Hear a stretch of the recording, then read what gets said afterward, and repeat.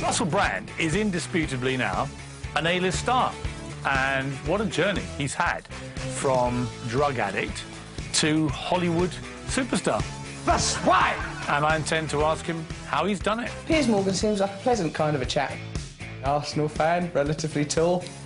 It's really a question of what you don't ask him, because he's done just about every single thing any human being could possibly do in their lives. He's been up and down more times than a hyperactive yo-yo. Nice one.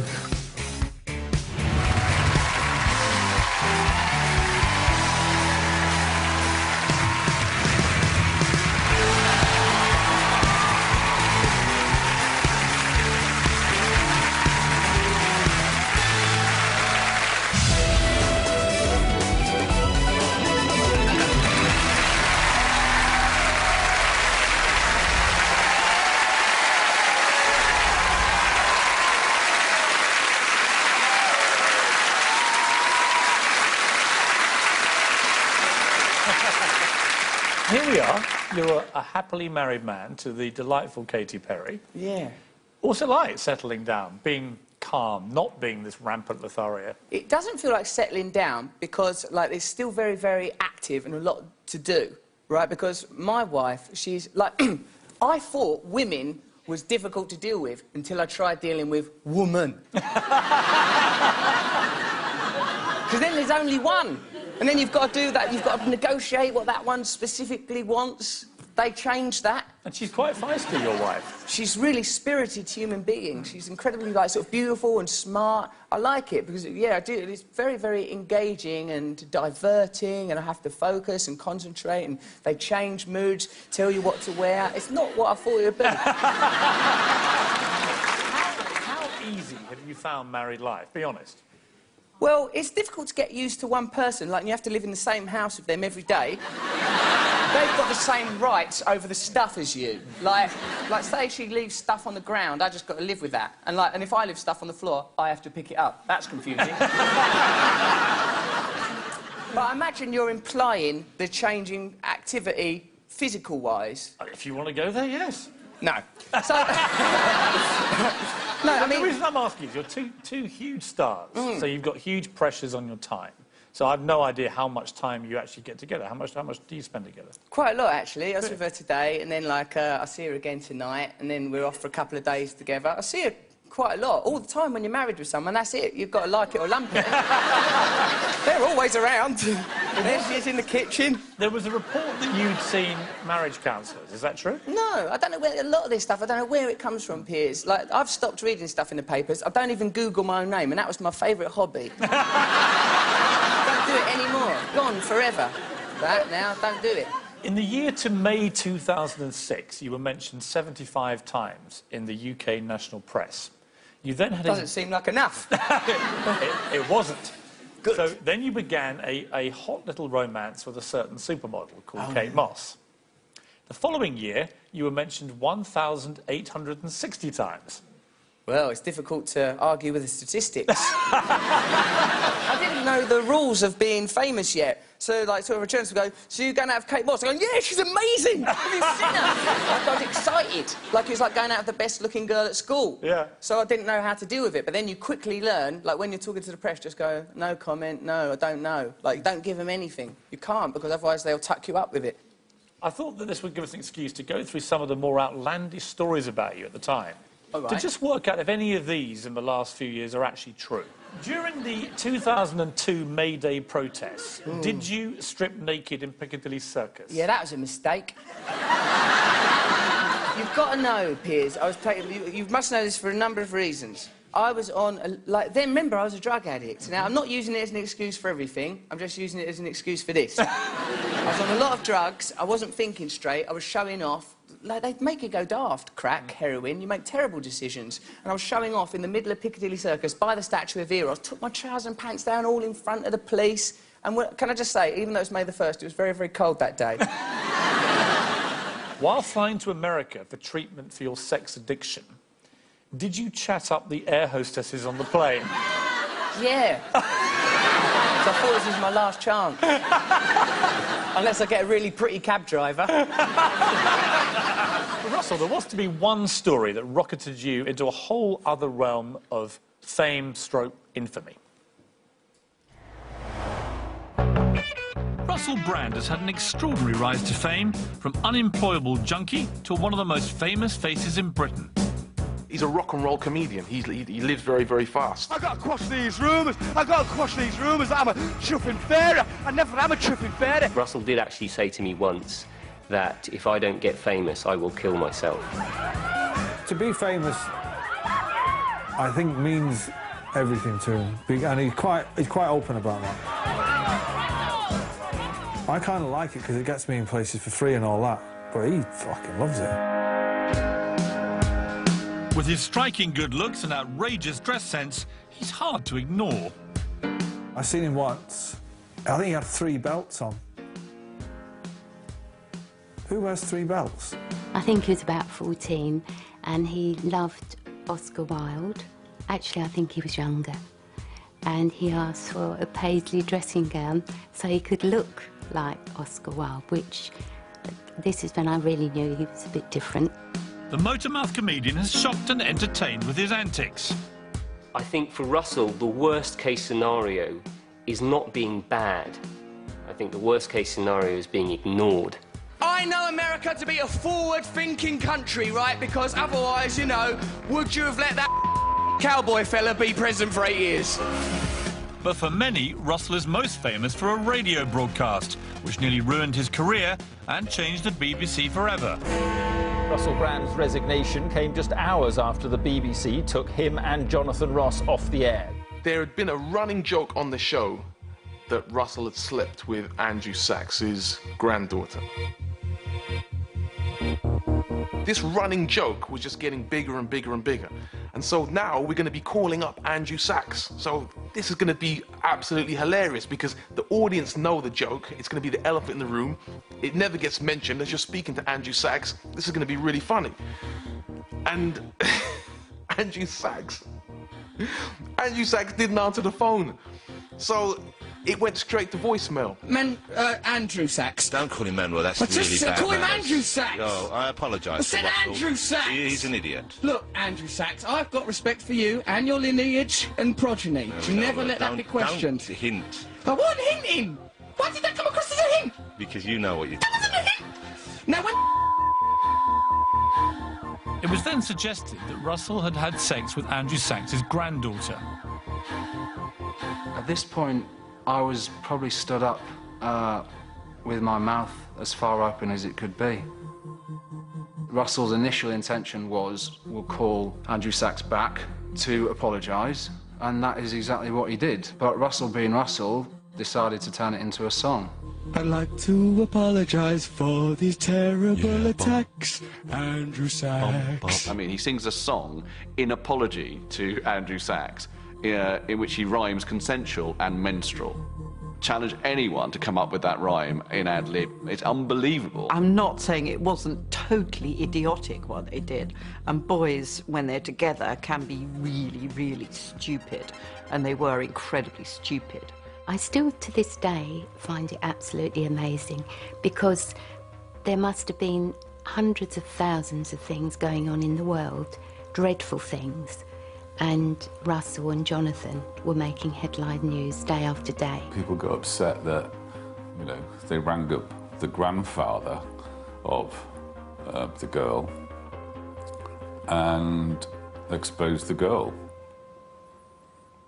That was bad.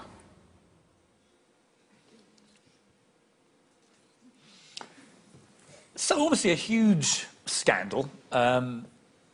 Let's cut to the quick. I mean, who made that decision to leave the answer machine messages in the programme? Me. Are you just taking the rap because it's easier? Well, no, because really, if it's the Russell Brand radio show, I'm Russell Brand, you know, so it's my responsibility. So, yeah, completely. And the people that worked with me, they was dedicated to making me happy, and they were dedicated to fulfilling what I wanted to happen. So if I thought that something was funny and thought that something should be left in a show, they would do it. It's completely my responsibility. Do you still find it funny? No, it was wrong to do that. I realise now that, like my mate Matt put it best, he goes, I know in your head, when you left that phone call, you was leaving it for a bloke in a white jacket holding a tray going, "Ke?" like that. And that is what it was. I just thought, it's Manuel. I didn't think, oh, Andrew Sachs is a person with concerns and stuff like that. We just got caught up in the moment because I was just showing off, trying to make people laugh. Although you take responsibility, it was Jonathan that said the line that really caused the offence. It was him that shouted out on the answer machine message, you know, Russell Brand slept with your granddaughter, and he used an F word to describe that. It was that shocked people, really, wasn't it? I don't know what shocks other people, Piers. I can only take responsibility for my role in the situation. Clearly, people were very disappointed in both of us. When it was at its absolute firestorm, did any part of you think your career might be over? Well, at the time, I was much more concerned by how the situation was being perceived and how all-encompassing it was. Well, to be honest, and I hope this doesn't in any way sound impolite or in any way cavalier, but I knew that I was off to do a film with Helen Mirren like a couple of days later, and I knew I had another film to look. I knew that I was doing sort of different things. I thought that perhaps my radio career may struggle to continue, and I thought there was little chance of me being cast in a Fawlty Towers remake. But I did feel that I thought if I carry on working, and if I am genuinely sorry, which I am, then I think eventually that people will forgive me, I hope. Saxgate wasn't the only controversy you went through that year. Months before, you'd actually got into huge trouble at the MTV Awards by calling President George W. Bush a retarded cowboy. No, it was a good joke. It went like... you know, because this is what I thought. Oh, these people are watching MTV, so they're bound to be sort of liberal, cool people. I thought, I misjudged that again. I shouldn't be allowed to make my own decisions. Becoming rapidly apparent. But I thought, there'll be everyone here, they're not going to want George W. Bush, all that craziness. They're not going to want him being in charge. They'll want Barack Obama. As yet, weren't currently the president of America. So I thought, well, I'll stick up for that Barack Obama, get everyone on side. That's what I thought I was doing. So I goes, oh, I know that you're next... You know, people say that America's not ready for a black president, but I know America to be a free-thinking, forward-thinking, liberal country. After all, you've had that retarded cowboy fella in the White House for 8 years. I thought that was like a musical, funny joke, right? Then no one laughed. What did you think in that moment? I thought, is this thing on? And then I thought, oh, I seem to have misjudged the political sensibilities of this nation. But I put it in a much shorter words of, oh, no, shit. What do you think when you look at that picture? I think, oh, you poor little sod. See that Cubs uniform? Not one badge. If you hadn't gone into rehab, what do you think would have happened? What Chip goes, he goes, if you need to stop taking drugs right now, or in 6 months you'll be in prison, a lunatic asylum, or dead.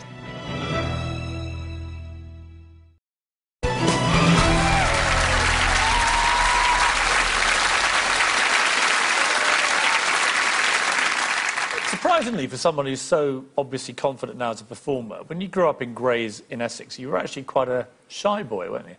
Yeah, I was shy, because I come from a culture where if you're not good at football and or fighting, you ain't got much. Were you good at either? No. There you are. Now look at that little At that face. time, I was part of Fight Club Essex. I was a pretty tough brawler there. Knuckles, they called me. What do you think when you look at that picture? I think, oh, you poor little sod. I was at the beginning of my journey. Look, see that Cubs uniform? Not one badge. Your mum, Barbara, and your dad, Ron, separated when you were only 6 months old. Yeah. What kind of relationship did you have with your father? He was like... I thought he was the coolest man in the world. He's super funny, flash, loved women, like turn up. So sometimes he'd have loads of money, be proper flush, turn up at my school, loaded, in a Porsche. Russell! And I'd be like, oh, my God, this man's so cool. But then, like, he'd blow it and, like, be living at my nan's in Dagenham again in a terrace house. Did he ever tell you that he loved you? Yeah, he was a good... Like, he's in no way a villain, that fella, my dad. He was really sort of... He's just like... Now, as I get older, I realise he didn't have a dad himself. He was... You know, his dad died when he was a kid. So he sort of... He didn't get a manual, you know, so I think that he tried his best. Your mum, who you love dearly, and I saw you at the Oscars with your mum, proudly showing her off. That's only till I get an Oscar, then I'll show that off and she can clear off. When you were 7, she was told she had cancer, and she then got 2 more bouts of cancer through your youth. What are your memories of that? That must have been a particularly scary time for a young Russell, because your dad had left, and there's your mum, who's the rock of your family. Yeah. You must have thought, what happens if I lose her too? I did think that. I was a bit scared. I mean, when you're sort of 7, I think you're sort of, you know, you're childish, quite rightly, at 7. So, like, I think I was obviously scared and concerned, but my mum, you know, did a great job of being strong for me. And again, when she was 11, when it hit me most was when I was like 16, 17. I think that probably made me go a bit loopy and in myself, because I thought, right, this is it, it's just me. And I probably didn't think I had the right tools to get through life, because I was a nutter. Did you have this kind of extraordinary energy when you were young? Yes, but it was a pain in the arse. Because that energy when you're a kid just makes you break windows and smash stuff and go loopy. But when you... How badly behaved were you? Well, my mum, she'll go to her grave thinking I was an angel. But I was naughty little boy, you know. But I think because I was... My mum always says, oh, he was so sweet, though, so you'd forgive him, you know. But I would, like... I always used to think, like, still now, my reaction when someone says, don't do that, I sort of think, why? You know, like, just sort of, like, I can't get past that. I have a mistrust of authority. What kind of naughty things would Russell do, then?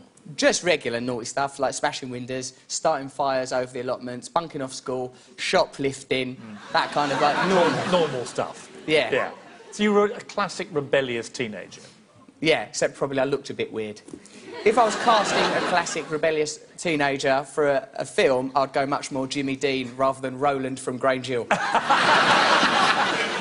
When you were 16, you went to the Italia Conti, a famous school for young actors. How did you change in that period, do you think?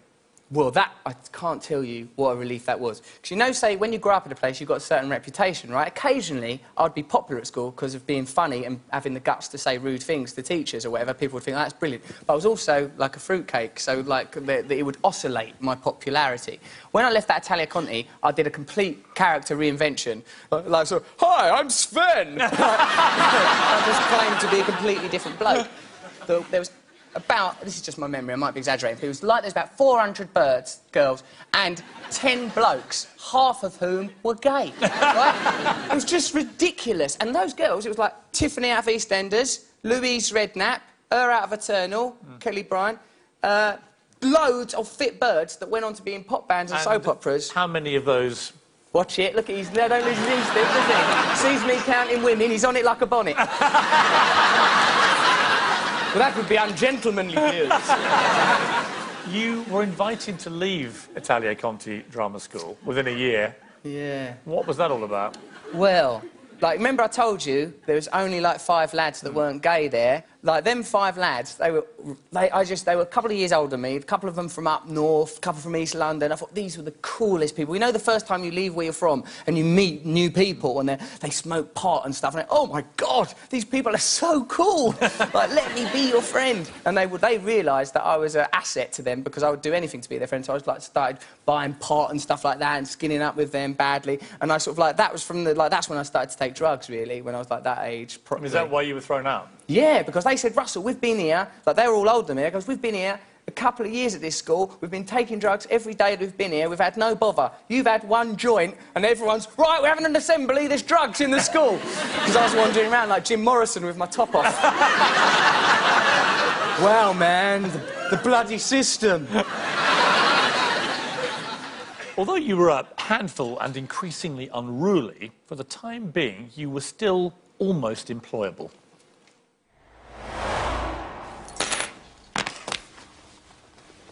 What are you going to do me for, going equipped? I've got a right to a solicitor, ain't I? Sure. If you think it'll help. It was obvious that Russell had a talent for acting. The problem was he would often turn up at drama school high on drugs, and in his final year was kicked out for the 2nd time. He was asked to leave because it wasn't working. And it was really upsetting because it crushed him, and it was sad to see him kind of walk away. But that's when he said, let's write comedy. But Russell quickly found his true vocation, late-night comedy. He was spotted by MTV executives who gave him his own show, Dance Floor Chart. When it said ladies on the door, I thought it just said, ladies, would you like a lady? Would you like to touch one? Sniff one round the tops of her legs? Wee nearer? I can always remember being slightly concerned because it was so outrageous. I couldn't believe really that they allowed a lot of it to go on, really. He's a bit drunk. I think I'm going to have to push him home. Push him home? Oh, no! All the way home. He's so blinking late. We're dealing with people who, I guess, are sort of on drugs, so you can sort of be surreal with them and they'll possibly either appreciate it or it will be funny watching the whole thing collapse. By now, Russell had gone from recreational drug use to a serious heroin addiction and was losing all sense of judgment. Dressing up as Osama bin Laden on September the 12th, 2001. Of all the choices of fancy dress you could ever choose on such a date, I would actually think that has to be the worst one. It's an absolutely outrageous thing to do, and that was the end of his career at MTV. I hurt myself today. Over the next 18 months, Russell's life spiralled out of control. He became unemployable. What have I become? But there was one man who'd met Russell and had seen something special. I got a phone call from him one day, on Thursday morning, and he was a very different Russell Brand. He was scared and quite sad. It all fallen apart. And we arranged to meet. And he told me that he'd been sacked by everybody. So I said I would sign it. I didn't realise at the time that he was taking heroin and cocaine and bottles of vodka and bags of cannabis every day. I don't know how he managed to walk around. I used to be so frightened that I was going to get a phone call saying, you know, that something had happened to him. I loved him so much, I just wanted to see him happy. I couldn't bear to see how he got so low, so depressed, and you feel so incredibly helpless. There was a side to him that just wasn't, at that point, just wasn't very nice. You know, was really selfish and aggressive. He was sort of, you know, he was an addict and would have done anything to get his high. We have a Christmas party every year, and it was at that party that my son Nick caught Russell taking heroin in the toilets. That was the final straw. It was obvious that Russell needed help, and he agreed to meet a drugs counsellor. The verdict was damning. There's no such thing as an old junkie, and I think he was heading in the direction of being really messed up. Chip said that if he carries on this way, he might not be around in 6 months' time, so basically got Russell in a corner and said, you have to do something.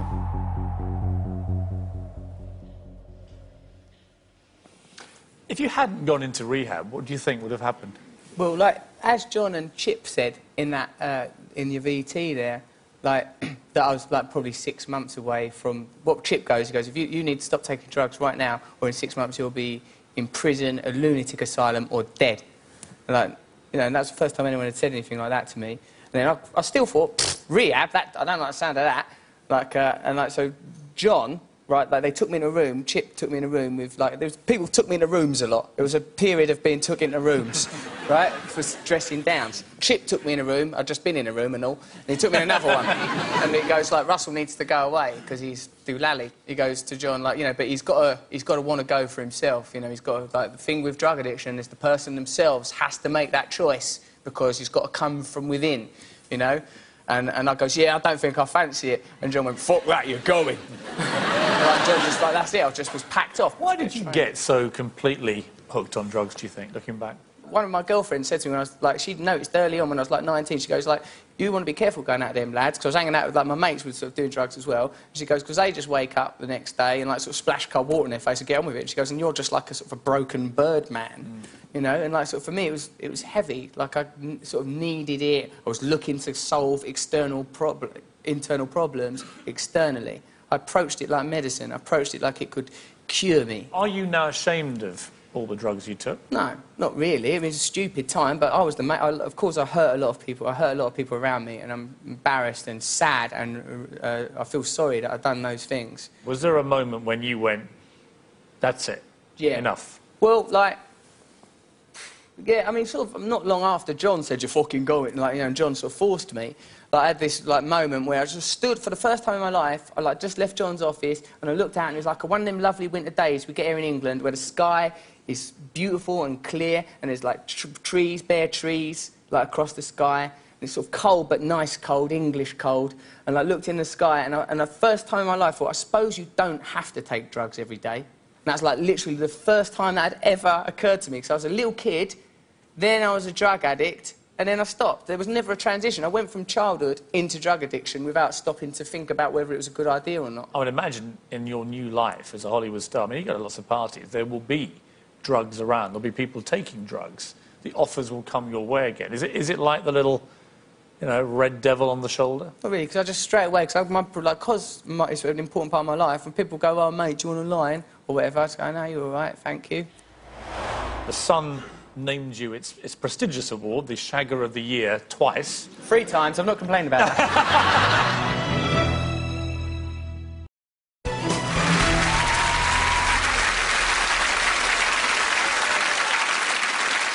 One of the things that's always stood you in good stead is your very flamboyant appearance, and particularly your, what used to be unfeasibly large hair. It's now slightly calmed down. How important was the brand Barnet to you? I really liked it. There it is at its sort of heyday. I took it too bloody seriously, I think. I got really swept up in that. I just think that, you know what, I think in retrospect, not at the time I didn't think this, but I think in retrospect, I'd not been off drugs that long. I was still kind of a nervous guy. So I think I just like to think, oh, create a bit of an identity for yourself that protects you, you know, and part of it was that ludicrous haircut. And I oddly thought it looked so cool. I just thought, this is such a cool haircut to have. I would see my reflection and think, there you go, looking really cool. And now, it's like when you look at other people's wedding pictures, like your mum's wedding pictures or whatever, I go, what's everyone wearing them ties for? What's everyone wearing that stuff for? But it's only 6 months ago. There's always been this kind of dandy element to your look, hasn't there? Byron, Wilde, that kind of thing. But really, Byron and Wilde, Piers, it's like, of course, that, you know, because of the nature of the celebrity culture that we now find ourselves enmeshed in, people say, oh, Byron, he looked like a dandy, Wilde dressed crazy. They wrote amazing stuff. They used language beautifully. Like, if you read Oscar Wilde, right, Oscar Wilde was the first time, like, it was one of those things that people tell you to read, and then you read it and it's not boring. I thought, oh, my God, this is actually funny. Like, and like that for me was incredible relief. When I was a bit older, I learned to appreciate Byron and the deep melancholy and the pathos and the passion. But first, all I cared about was if stuff was funny. So, like, Oscar Wilde, I thought this bloke was properly, hilariously funny. And then when you read his children's stories, they're so heartfelt and beautiful and magical, and he died as a result of being banged up for a bit of bumming. Just expressing himself with someone he fancied. What a caper. Where's the justice? How vain are you? I don't really like vanity very much, but I guess I sort of... When you work in show business, it's something that's a little bit encouraged. It's a kind of shallow thing, isn't it, to be vain? So... I mean, I always imagine that you take a lot of time and trouble over your appearance. Well, I try not to take it too bloody seriously, but, you know, sort of... Who takes longer in the bathroom, you or Katie? Really? That's unbelievable. I had no idea what went on. I weren't normally around for that bit. So, Russell, you say you don't really care that much about your looks, but whatever you do, it works. Thanks. After rehab, Russell was slowly rebuilding his career when the chance came up to host a live TV show. Shut itself. This is Big Brother's Big Mouth! Channel 4 were very concerned about taking him on. They thought he might do something like flash his penis or say fuck at the wrong time, you know. Hello, baby! All loud, then my willy done a burp and the plane crashed. I felt like a right tit. We gave them certain assurances that he would be fine, and if he wasn't, we'd pay the fees back. Good news, everyone! My ball bags have been given a record deal as part of a new boy band. Sometimes you take a risk on someone who their life might not be in the best place, but you can feel and see their talent and ability. Some must be annihilated! And that's what you do in television. You make those choices and you take risks. The risks paid off. Russell proved a huge hit with the viewers. I'm not sure why I was even watching that programme, but anyway, on he comes. Me and my missus turned to each other and said, he's quite funny, isn't he? Who's that guy? It was almost like he'd found a platform by which he could engage with the public. Come on, then, what's your effing question? He was on his way. He knew that. And that gave him power. Shut up! The show was renowned for its chaos, and at the heart of it all was Russell. That's why! There was a lot of heat around Russell at that time in terms of his popularity, the excitement people felt about him as a comedian, how distinctive he was, how intelligent he was, and I think that was a big breakthrough moment for him. I remember one day we were in the studio and the girls started walking by, and by the time I turned as I thought at them, because they started screaming and shouting to Russell, and I thought, wow, this really is it now. This is the effect that he's going to have on women. His newfound fame made pulling even easier. Russell was like a child in a sweet shop. Oh, I know why women like him, absolutely. Women like him because he loves women, and he has loved women in many different ways and forms. When I met him, he was having sex with 5 or 6 women a day. It was a conveyor belt of kind of faceless, nameless bodies. Russell was having sex with so many beautiful women that every so often he would have sex with very non-beautiful women, just as a sort of palate cleanser. But a chance meeting with a certain supermodel turned Russell from Z to A-list. When he first became prominent in the tabloids, he was putting it about a bit, wasn't he? And then he hit the jackpot with Kate Moss, and then the rest is it. History, isn't it?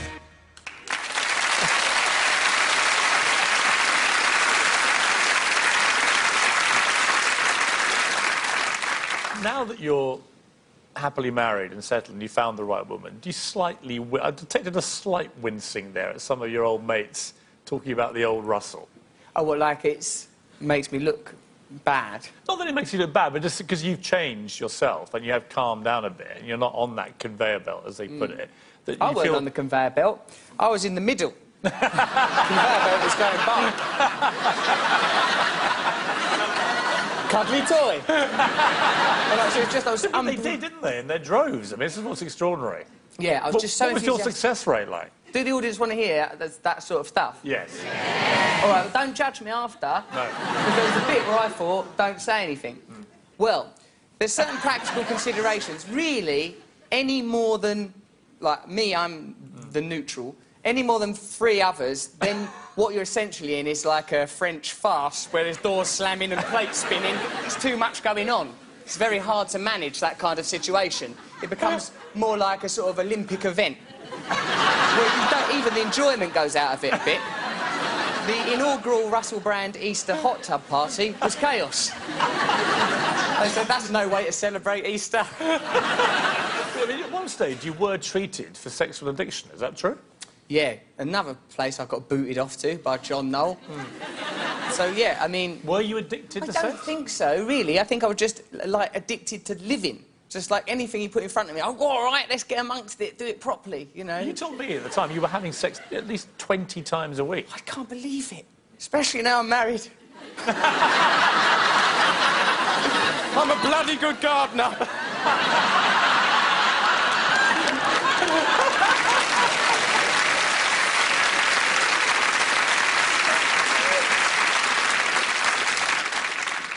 You touched on your sort of media stereotype that quickly developed after that. The Sun named you its prestigious award, the Shagger of the Year, twice. 3 times, I'm not complaining about that. I love that. Part of you, again, I mean, part of you loved it. Some bits are quite good. Shagger of the Year, you can tell people that at job interviews.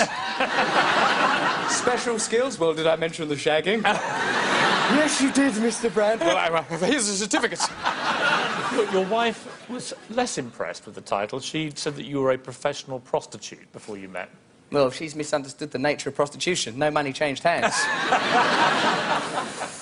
If I'd have known that there was a market for it. No, she's all right, because, like, I don't think, like, dear old Katie, God love her, knew the extremes of it, because I wasn't famous in America when I met her. So, like... Now she is familiar with the extremes. Yeah, because I told her like an idiot. Mostly so that she would... I was like... Because I was just so dazzled by the change. But, like, you can't really appreciate something that's not there, right? So I had to tell her, look what I'm not doing. Do you think you have it in you to genuinely go the rest of your life without having sex with another woman? Well, Piers, the way I live my life is just one day at a time. I do that in lots of ways. I do that for my recovery from drugs and alcohol. I do it with the way that I treat people. I don't look at things in terms of, like, the rest of my life. Of course, marriage is a bond for life, and I wouldn't have taken that bond unless I was absolutely certain in my heart and in my mind and in my spirit that that's what I wanted.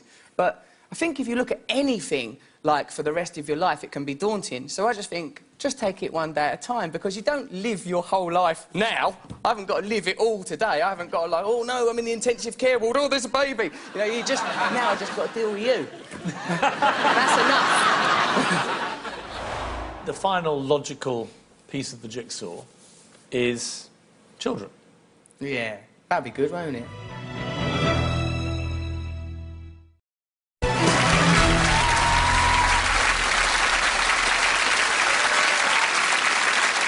You're now based in Hollywood, and it's been an extraordinary transformation from the moment the Saxgate scandal blew up and, you know, you were off the radio and suddenly no one was quite sure what was happening with your career. Here we are within 2 years, and you're a bona fide 9-movie Hollywood star. What's your dream role, do you think? Dream role. Salmon, bit of salad.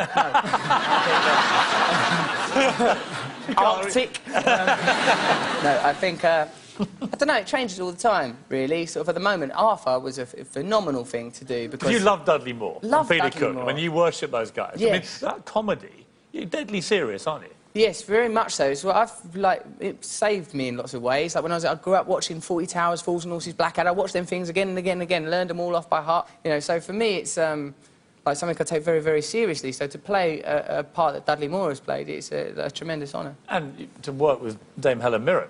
She's really brilliant, isn't she? I'll tell you what's funny about her, though, right, Piers? When you say you're doing, like, in Arthur, which I was, with her, right? We're in the middle of doing a scene, and I'm, like, doing some grandstanding as of showing off and saying something funny, and I look over at her, and it's like a two-shot, so we're both in it. I'm thinking, oh, I'm brilliant, look at all these things I'm saying. She ain't doing anything, right? And then when you watch it back, there's something about her face, or you'll move an eyebrow, and you only watch her. Trick! What have been the real pinch-me moments for you in Hollywood? Because, I mean, I've had a way. I mean, whenever I go, there's something happens, Pinch you me, go... I'm not Duncan Norvell. Pinch me, chase me. I mean, you know what I mean? Those moments when you go, wow, can't believe that just I get happened. it more when I'm with my mum or something, because for me, it happens like a little step, little step, little step. You know, like, you don't notice it happening because it's made up of little decisions. Do the MTV What do you think your mum say to the Vanity Fair That's party where it Oscars? kicked off. When my mum met Tom Hanks, right? Like, so, like, and I goes to...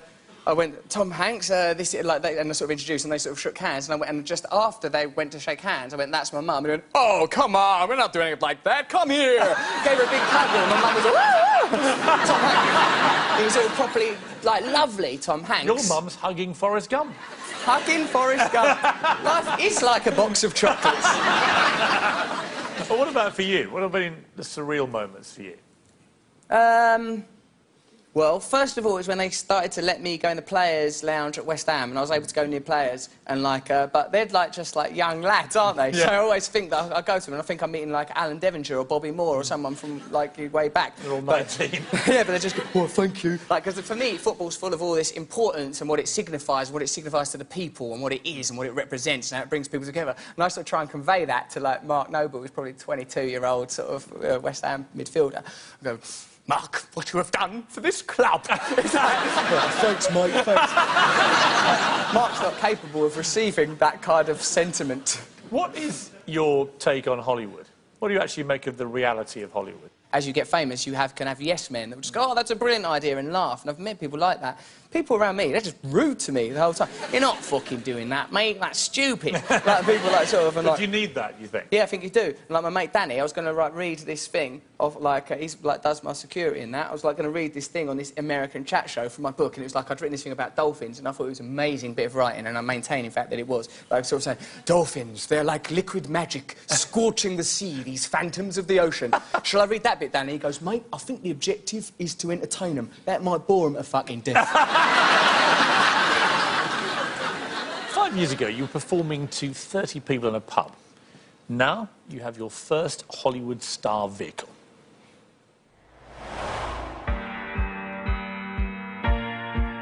Let me reassure you, if you are a little bit nervous, that I am famous in the United Kingdom, OK? When he first went to America, he would stare at people in Santa Monica, because that's probably where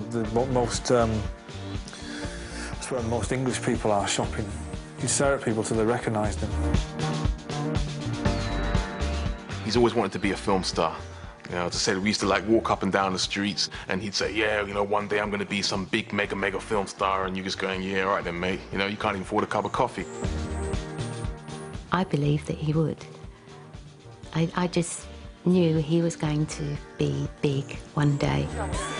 After memorable parts in films like Forgetting Sarah Marshall and Get Him to the Greek, Russell's dream of Hollywood superstardom was within reach. In America, they talk about the movies, talk about his stand-up. They have a completely different view of him. With new film Arthur... Hello, Arthur. Russell's established himself as one of the world's hottest movie talents. Hobson! Hobson! Hobson! What? Lesbian Simon and Garfunkel, 61st and Park. Look.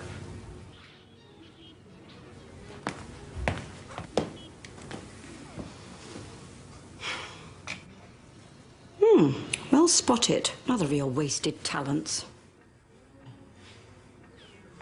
What's your winky? When a film like that comes up, you need the right kind of actor to take that role. Ow! I know that Russell loved and was inspired by Dudley Moore. I'm a bad kitty. Susan, stop it! My bed is made of magnets. Get me out of here! At least something in this room is attracted to you. To take on the role of Arthur, just to fill the shoes that have been made so famous by such a great comedian, that's a challenge. But, having said that, you know, he's young and he's of this time and he's up for it, you know. He'll jump in where angels fear to tread. There's one thing we know about Russell, is that he'll do that. I'm not taking anything seriously at all. With his career flying high and his addictions behind him, the final piece of the jigsaw fell into place when he married the love of his life, Katy Perry. He said he'd met this girl that he really liked. I didn't know a huge amount about Katy. He was taking her out to dinner on a proper date. He said he was nervous. His tummy was sort of, he had butterflies in his tummy and he couldn't eat, and I knew that she was going to be the one for Russell. Katie is so extraordinary, but they are such an ordinary couple. They're just normal. He does quite a lot of indoors style,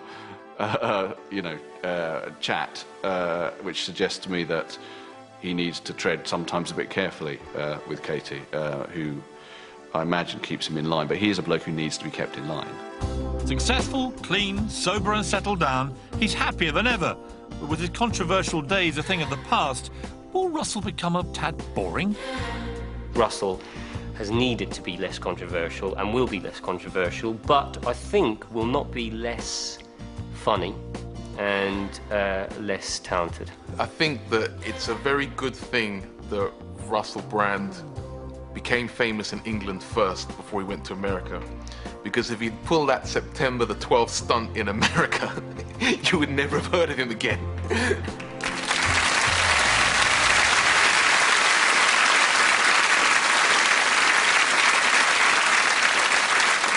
What's the best thing about being married, do you think? The stability of it, like having there's someone that's my friend, you know, it's honestly, I know people, it's really hard, because I know I was the same when I was looking at stuff in magazines like Hello or like for them sort of magazines, but like it's so normal. Like, of course the things on the surface, she's a pop star and I'm in films and that, it seems like different and glamorous, but what it boils down to is just, it's like, you know, me and her like in a room somewhere going, oh, you're right, what'd you do today? Oh, you know, like, what are we going to do about that? And it just comes, oh, I'm worried about that cat. It just becomes chit-chat and normal and loving and support, you know. It's a very normal thing, and that's important for me because I don't think I've ever had it. I don't think I ever had a normal life. I think when I was a kid, it was all, yeah, my mum done a great job and done her best, but I was caught up in all sorts of chaos, and, you know. The final logical piece of the jigsaw is children. Yeah, that'd be good, won't it? I'm looking forward to it. Are you working on this? No, not yet, because there's no rush, because I don't want to get to... Like, with you know, we've not been married very long. And she works loads, I work loads, and like I think I'm still excited and enchanted by her. So like it'd be nice to, I think, you know, at the right time though. I think it'd be brilliant. What kind of father do you think you'd be? I'm going to focus on it. Like I'm going to try and remember all them things that I felt, and then if them things happen, like I go, oh well, you know, just try and steer them as best you can, and try and remember what it felt like. But I think you should do that in your dealings with all people anyway. Just remember that everyone's the same as you. Well, the great advantage you'll have is there'll be literally absolutely nothing that a child of yours could possibly do that you haven't already done. That's true. I'm going to have no recourse. Expelled from school for drugs. Oh, well done. You're on target. Russell Brand, thank you very much. Cheers, Piers.